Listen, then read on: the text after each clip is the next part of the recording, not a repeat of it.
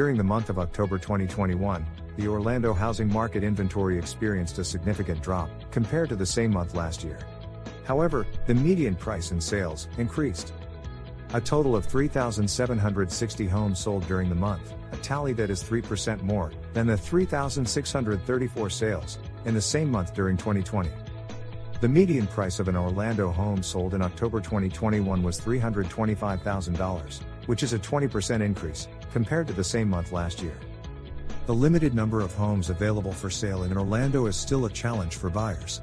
Compared to the same month in 2020, the number of homes on the market decreased by 42%. Compared to last month, there are 7% fewer properties available. There are currently 3,406 homes listed for sale.